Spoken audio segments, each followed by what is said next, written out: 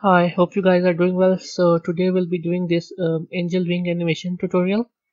So the wings method can be used for obviously for birds or anything else, you know. So let's get started. The first thing you need to do is download this image, specifically this image because it can also act as a texture as well. So I'll leave a link to this in the description below. Then we'll also need a free software called Inkscape. It's basically Illustrator and can also produce .svg files, which will be really helpful for this tutorial and for a lot of other tutorials as well. So download it and install it. It's pretty easy to use. I'll also leave a link to this in the description. And finally, define a male base mesh. This isn't exactly required because the male model is just there for show. But if you actually want to follow through completely, so download this as well. I'll also leave a link to this one in the description below. So first thing you need to do is open Inkscape, File, Import, and import the image. Click on Path, Trace Bitmap, and the default settings work as okay for this. So click on OK, and now you have this line. So delete the image because we don't need it, and this one is now a vector, so it can also be used as an svg file right now. So export it, file, save as, and the extension should be .svg. Name it anything you want. I already saved it by naming it wings, so it should be a .svg. Okay, so we don't need this anymore. Now go to Blender, click the default cube, file, import .svg, desktop, wings. Okay, so once it's imported, go to top view, select it, scale it a bit up, and then click on tab to go into the edit mode. B to box select and delete one of the wings, and then A to select it all. And this is the origin. Okay, so we need this to be about here to the origin. I think that's good enough. Yeah, that's good enough. So you can also move it around, but I think this is good enough for now. So now RX90 to move it in this direction, and then click on object, convert to mesh from curve text, etc. Then click on tab to go into edit mode, select A to select all, and then click on F to fill it completely. Okay, so now that it's filled, we need to change its material. We don't need that. This one. We'll create a new material and turn it into an emission material, and turn on bloom. So we also need to do a few other things before we actually make the material. So click on modifiers, add modifier, and the mirror modifier. Okay, but because this is completely like flat, we actually needed it to be a little bit more thick. So we're also going to add in this solidify modifier. Okay, and the thickness should be 0.001, and I think that's appropriate enough. And then go to weightement mode, select this one, gradient option, click on the top part of the wings, and make sure that the gradient doesn't follow through, as in at least this short of portion of the wings should still remain dark blue because we don't want that portion to be weight weighted. So click over here and then start moving it.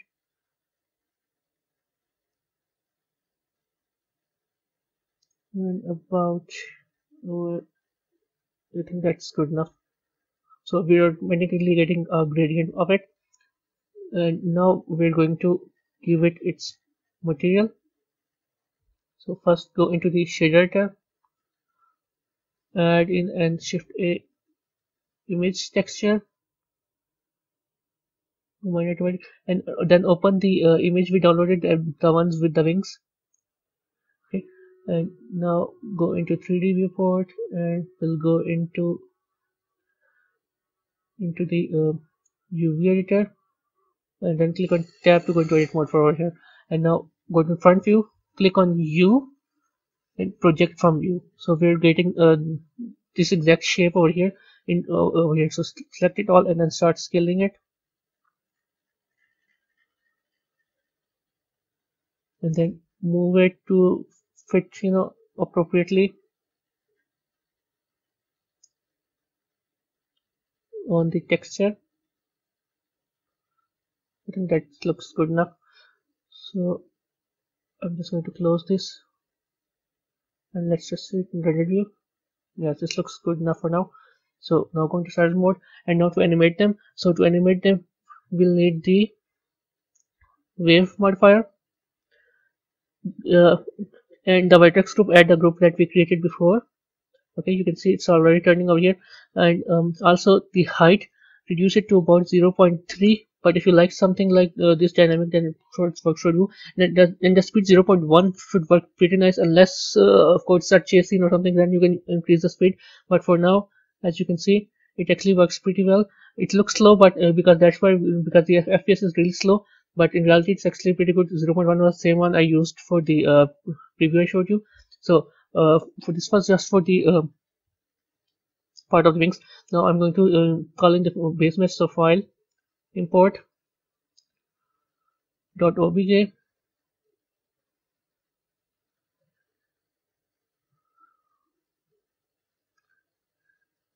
file of base mesh, and I have this character over here, so I'll just scale it down and 3 to move into side view, and then I'll move the wings to its back. I think this looks good enough. Select the character and also change its material from principal BSDF to emission, strength to 5. I'm just going to the shader editor and on noise texture, hue saturation node, saturation to value 2, color into color, and also need a mapping node and a texture coordinate node, object into the vector and vector into this vector, and we also need an object, so I'll shift A, empty plane axis, go back into the shader editor for the base mesh material and set the empty as the object over here.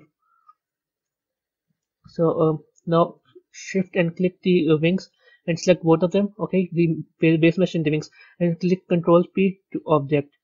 So this way, wherever I move the wings, the character also follows through. Remember, the character is just there for show. The reality is we actually wanted to animate the wings. So now we also need a cube.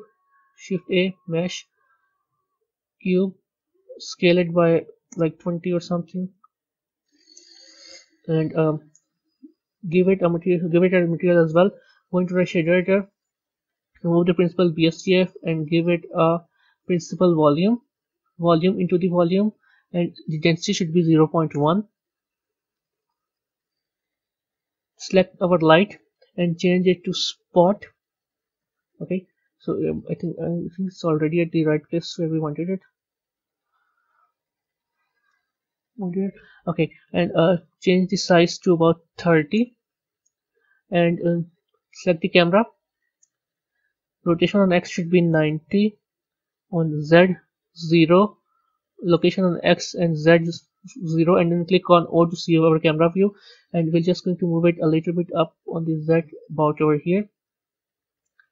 Click on the wings, and on the Z axis change them to about 90 degrees, and then also rotate them like about over here, and then move it over here like this, G. And now let's click on rendered view to see. Okay, so you're also getting that light. You can also change the color of light to be bluish or something like that to give it more of a whole view, and also change the world to completely black. Okay, so now now we're going to add the keyframes. Click on the wings, go into its transform again, and on the location, while having your mouse above it, click I to add in a keyframe. Change the end frame to 120, and then go to frame 120 as well. Go to frame 120,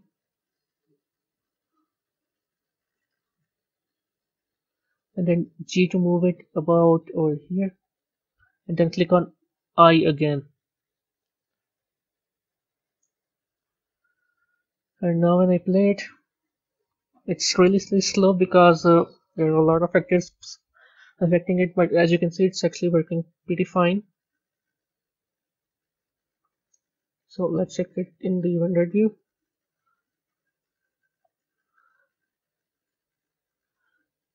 Yes, this looks good enough.